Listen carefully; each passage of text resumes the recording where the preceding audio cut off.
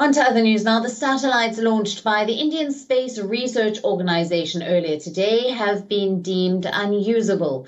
The maiden small satellite launch vehicle that was carrying the satellites lifted off smoothly from the launch pad of the Satish Dhawan Space Centre in Surakotta, but the mission did not reach its intended destination.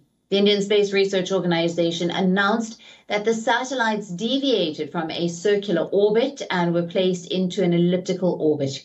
The organisation earlier reported detecting some data loss at the terminal stage of the launch, but it has now declared the satellites unusable.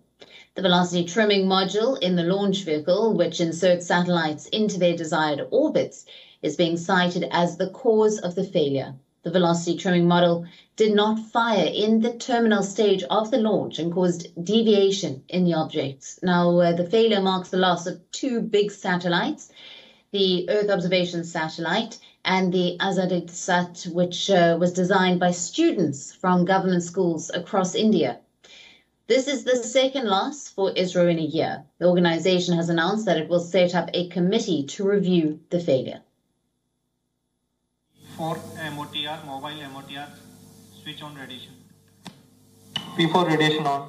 Now, for more on this, our correspondent Siddharth MP has sent us this report from Chennai. Listen in.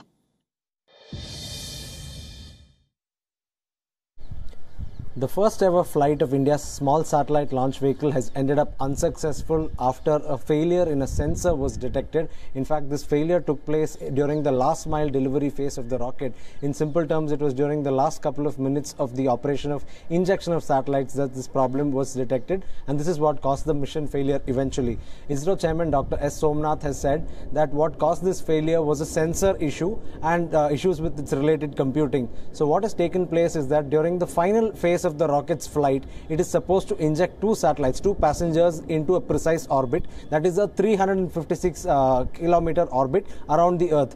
So basically, at this particular orbit, when the satellites were supposed to eject, what happened is, because of an anomaly, the satellites were ejected into an orbit which is elliptical in nature and not circular. So the satellites were ejected at a farthest point of 356 kilometers from the Earth and a nearest point of nearly 76 kilometers from Earth. So what this means is that this is an unstable and unsustainable orbit. So the satellites eventually become unusable, thus rendering this entire mission a failure. So what has happened is that ISRO has looked into this issue and prima facie identified the problems, but they've also assured that they'll look into this issue further to ensure what was the root cause of it and if there were also other causes to this issue.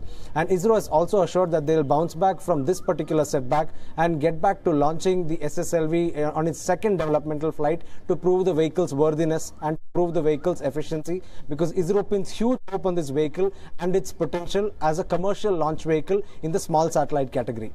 From Chennai, this is Siddharth MP. WION World is One. WION, now available in your country. Download the app now. Get all the news on the move.